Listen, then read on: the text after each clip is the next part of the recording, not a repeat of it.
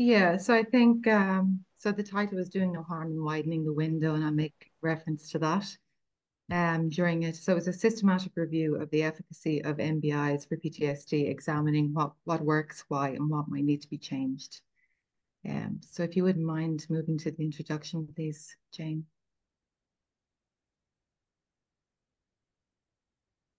Okay, so I'm going to spend, I'm just putting on my own clock here. I'm just going to spend a bit of time on this slide because it's very relevant to what comes later. So to the background of this, so I had personal experience of an impaired autonomic nervous system, ANS, and challenges with mindfulness meditation practices. So at the time, I found standard practices very difficult, and some of them were actually even unhelpful. And only for I had years of experience at the time, I adapted the practices to suit my needs. But the experience left me really wondering, I suppose, the suitability of standard MBIs for those with a certain degree of ANS dysfunction. So ANS dysfunction is a core feature of many conditions, especially stress and trauma-related disorders, including post-traumatic stress disorder, PTSD. So stress and trauma-related disorders are a diagnostic category in and of itself. There are a number of disorders in there, including PTSD. These are separate to anxiety and depression, which are in other categories. So just to have some notes here I'm going to refer to. So just to put in context what ANS dysfunction is. So it's it acts unconsciously, and it's the part of the nervous system that keeps us functioning on a day-to-day basis. It keeps us surviving. And it's very robust. It works very well. We're wired to handle stress acutely. So it has two arms, the sympathetic arm and the parasympathetic arm. So for daily functioning and in Jacqueline, do situations. you know where my mobile is? Do you borrow it, love? Oh, you know the thing box. No. The showers. Yeah. Yeah. Hi, folks. Could you make sure that everybody turns their microphone to silent, please? Thank you. So just to contextualize what ANS dysfunction is, so we're talking about the sympathetic arm and the parasympathetic arm. So normally day to day, when with acute stress, the sympathetic arm becomes mobilized and it gets the body ready for fight or flight. You've got cardiovascular, respiratory changes. You would have hormonal changes, adrenaline, cortisol, norepinephrine into the body. The muscles are tensed up, ready to flee or to fight or flight.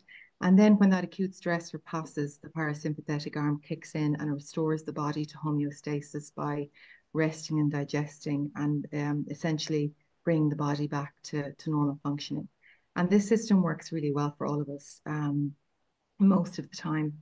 The problem, so dysfunction or impairment, they're used interchangeably, can set in when there's a period of chronic stressors. So you may have one traumatic stressor, or you can have a sustained or prolonged period of successive stressors. It could be small t's. So the body doesn't really get a chance to come back to homeostasis. And that's at a certain point for some people, a dysfunction would set in. And what this means is that either the sympathetic arm or the parasympathetic arm can become chronically activated. So the system is unable to reset itself to homeostatic points. And these are whole system disorders. So in ANS dysfunction, there are very few parts of the system that aren't or can't or may not be affected. And it impacts the brain and the body, and it results in brain changes, chronic symptoms, and a low window of tolerance.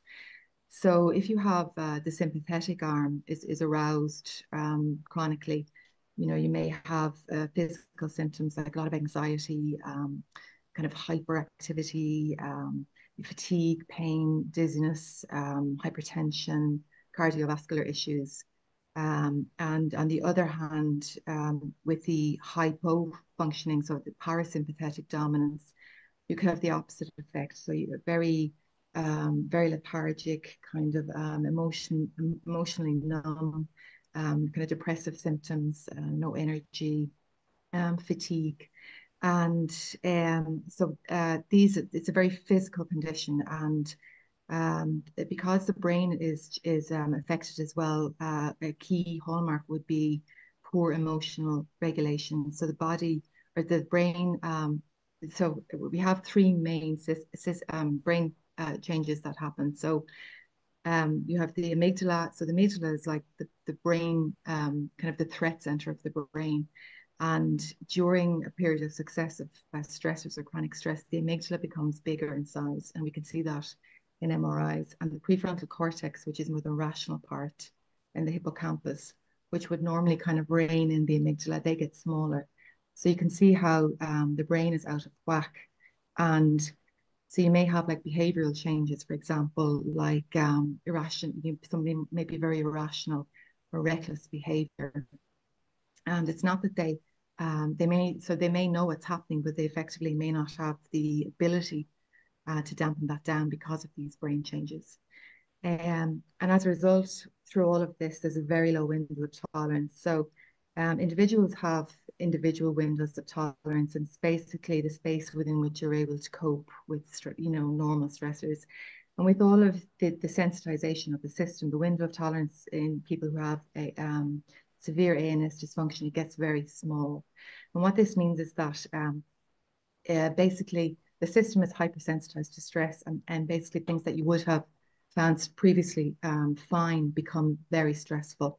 So along with the internal stressed out system physiologically, external things become really overwhelming and hard to deal with. So the system is basically on all the time with a very low window of tolerance.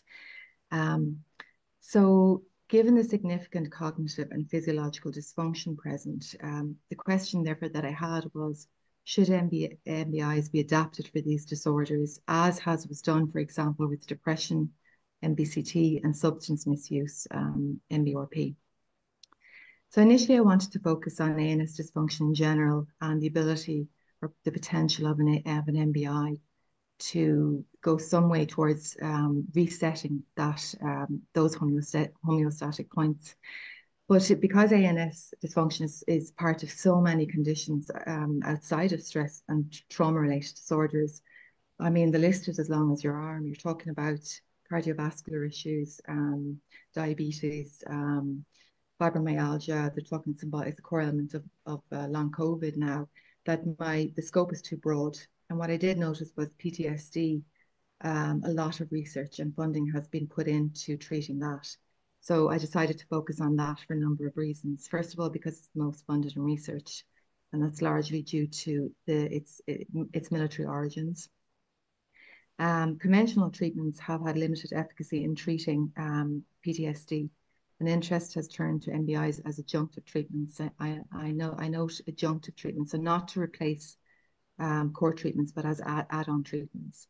So currently and for a long time now, the first line treatments for PTSD would be exposure-based psychological therapies and pharmaceutical therapies if needs be. And they have had limited efficacy, so they still have high dropout rates. And I think as many as 2/3 of veterans anyway, post-treatment still have a PTSD diagnosis. And in fairness, PTSD is very complex. It's a heterogeneous disorder and it's very difficult to treat. And it may require a multifaceted approach. So interest is turned to mindfulness meditation as adjunctive treatments for a number of reasons. Firstly, because they are thought to target both top-down and bottom-up processing. So when we talk about top-down and bottom-up, we're referring to the upper and lower parts of the brain. And traditionally, generally, psychological treatments target the more rational cognitive top-down upper part of the brain, like the neocortex, whereas the bottom-up part of the brainstem levels, somatic processing really needs to be targeted with PTSD to address the whole physiological arousal.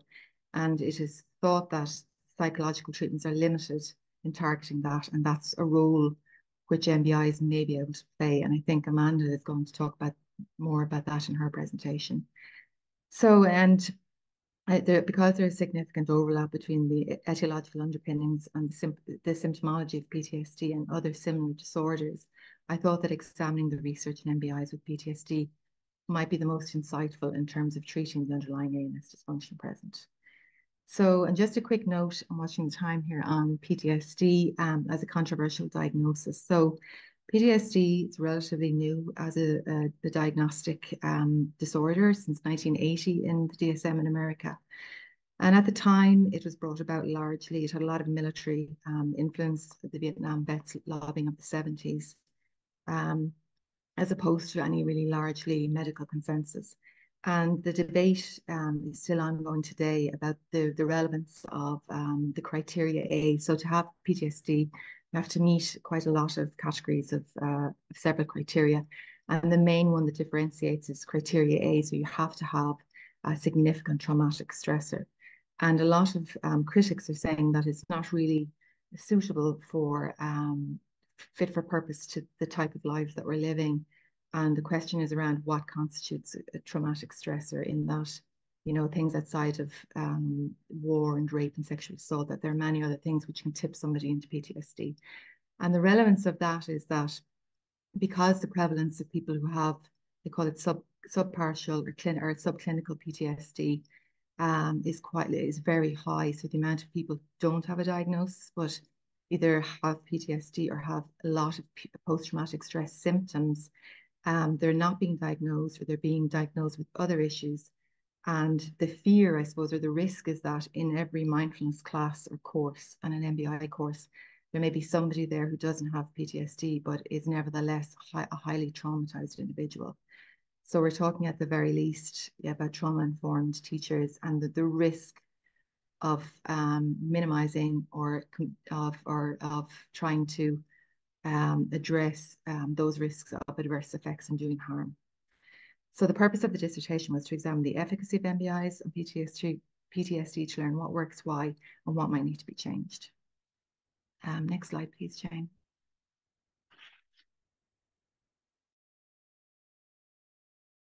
Spend too long on the next one because it's fairly self-explanatory. So I had one main objective, and that was to examine the quantitative efficacy of MBIs, so the actual outcomes from randomized controlled trials. And secondary objectives that I wanted to look at were, number one, are there specific facets of mindfulness that are particularly effective in treating PTSD?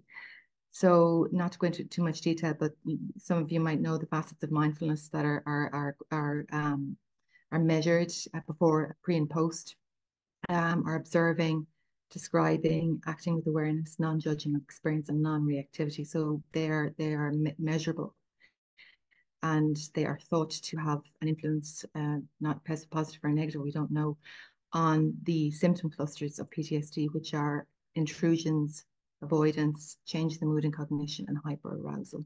So I wanted to see if there was a cause and effect there. Secondly, is there evidence of the respective neurobiological mechanisms involved? So on this point, we're talking about the parts of the brain which are known now to be implicated in PTSD, and I kind of referred to some of them earlier, the size of particular brain areas. And the third one was, is there evidence of aspects of MBIs that need to be adapted? So there I'm looking at dropout rates, adverse effects amongst the participants. So I did a mixed method study design, quantitative or CTs and qualitative studies. And just to note here, initially I kind of was somewhat dismissive of qualitative studies until I had a chat with my supervisor, and she advised me to look at the qualitative, and she was absolutely right, because the insight from the qualitative studies and the lived experience of participants was really absolutely key. So I picked a systematic review because I was examining a body of existing published work. It's considered to be the best way to objectively appraise and synthesize the findings of several studies relating to a specific questions. And they follow an explicit systematic protocol, so they, people can see what I've done, and they outline detailed procedural steps. So it was very clear how I came about it was like what the research shows. So all in all, I had 29 studies, were included 21 quantitative, 3 qualitative, 2 mixed methods, and 3 meta-analyses. And the dissertation goes into kind of the inclusive and exclusive criteria. It had to be 8 weeks, had to be an MBI. Everybody had to have a PTSD diagnosis through a validated method of a diagnostic method. Next slide, please, Jane. So this is the findings. So in the primary objective, the quantitative results from the RTCs, so the majority of the MBIs demonstrated superior efficacy with generally small to medium effect sizes. Just to note, MBSR was the most commonly used MBI, 13 out of 19 primary studies. Studies included populations with PTSD from diverse types of traumatic experiences. So we had combat PTSD, PTSD from traffic accidents, interpersonal violence, childhood sexual and physical abuse, and refugees who had trauma from various sources there across different cultures and settings, so in various countries, suggesting that MBIs may be both amenable and effective with various population types and various trauma types. However, this is a big however, caution is necessary when interpreting the results. So almost half of the primary studies were with the veterans, and it's known that it's very likely that veterans would have had previous education or treatment with PTSD. So it's hard to know whether the outcomes with veterans would be the same with people who haven't had previous PTSD treatment or education. And it's also not known if combat PTSD or the effects there is generalizable to the outcomes with other forms of PTSD, or whether they need a tailored approach. There were small sample sizes, mostly male, I think 72%, mixed quality of studies. Previous treatment for PTSD was unknown, the levels. The dosage and intensity and completion rate definitions varied, and sometimes giving the MBI comparative advantage. I'll speak about that in the next slide. The type and strength of the control condition, this was very significant. The more specific and evidence-based control, the lower the effect size of the MBI. As regards to secondary objectives, so there's a lack of evidence on the causative links between individual facets of mindfulness and specific PTSD clusters. Findings show promise regarding the increasing evidence of the underlying neurobiological mechanisms, albeit only 3 studies examined this with MRI and PTSD. Or sorry, not with PTSD, with MRI and PET scan. And MBIs were generally well tolerated. However, the dropout rates were higher, as high, or if not higher than psychological trauma-focused therapies. And adverse effects were experienced, some of which were serious. Participants in MBIs with trauma-sensitive modifications appear to have less serious A&E or adverse effects, yet they still had challenges. And for example, some of the challenges were, they found it very overwhelming. This is generally triggered panic attacks, dissociation with body scan, increase in depression. There were a number of psychiatric cases, suicidal ideation, and 1 suicide attempt. So they're quite serious. Next slide, please, Jane.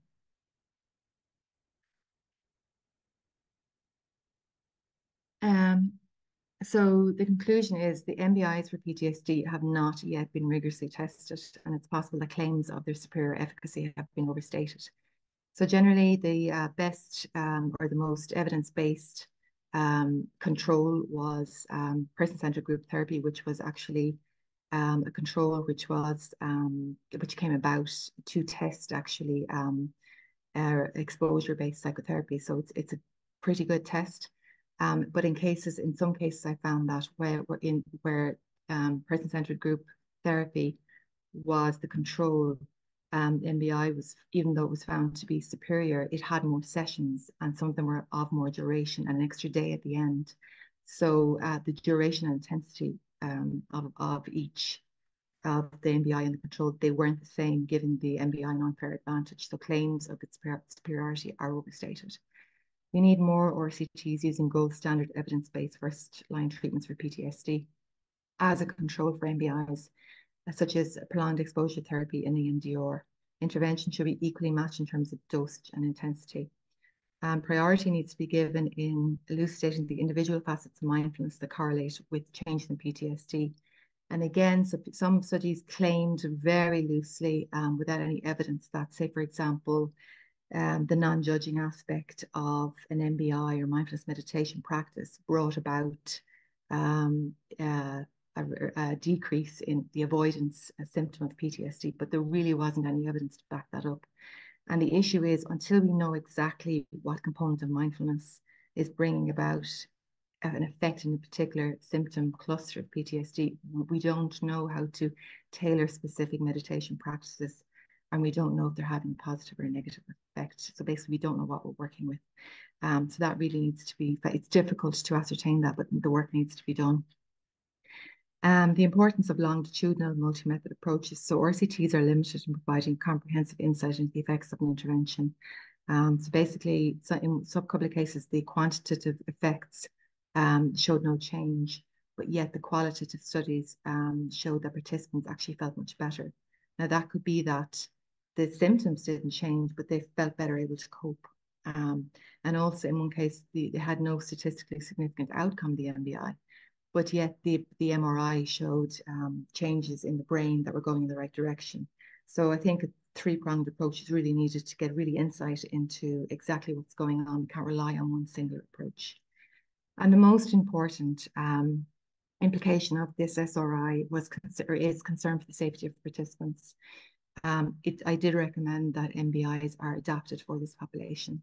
Emphasis needs to be placed on practices and tools that cultivate safety and the skills of containment, so the participants can learn to stabilize symptoms and titrate their experience before engaging in extended mindfulness practices. And this comes back to, I think, the ability of the bottom-up and top-down processing and an approach that targets both, because until the physiological arousal is addressed, that brainstem level somatic sensory processing, it's very difficult actually for some participants to engage in kind of the higher level cognitive based psychotherapeutic practices. So what we really want to do, and sorry, I'm looking at time there, just some important point, is that with the low window of tolerance, we want to help participants, first of all, to acknowledge where their window of tolerance is, and then to very gently, through mindfulness meditation approaches possibly, just learn to stabilize that. Because as soon as you go outside of that, the distress and panic kicks in. So these could be done by just bringing those up front in the MBI, and really staying with those until that they're stabilized for each person, so that they are empowered to know and they feel safe that if they go outside of that for whatever reason, that their ability to regulate that and to titrate that experience, that they're skillful at doing that. Other examples were giving psychoeducation and PTSD to normalize the experience. That was found really helpful. I'm still amazed at the amount of people who, even with the diagnosis, people haven't had an explanation about exactly what's going on. And participants found that really helpful. And this includes informing them that certain practices may be challenging, and then advising them and supporting them of how to address this. Changing the sequencing of practices, so shorter practices for those experiencing concentration attention issues. More guidance on the exercise in advance, such as how long it's going to be in the structure. Minimization of periods of long silence for those who may lack the regulatory skills to manage such distress. Options for keeping eyes open and closed, sitting and lying down. When your system is highly mobilized, your posture, you may not be able to sit up or lie down. Some more options: trauma-sensitive language, sociocultural sensitive adaptations, and the role of the teacher is highly significant. There were some trauma therapists on board. These are all PTSD classes, participants. So at the very minimum, really at this stage, if we can go towards that, teachers need to be trauma-informed on courses that never mind that are specifically for this audience, but in general, everyday mindfulness meditation practices and MBIs. So safety first and doing no harm. Thank you. Thank you so much for that, Jacqueline. What a really interesting study, and really comprehensive as well. That was absolutely fantastic. Right, I'm going to stop sharing my screen and I'm going to stop recording for now.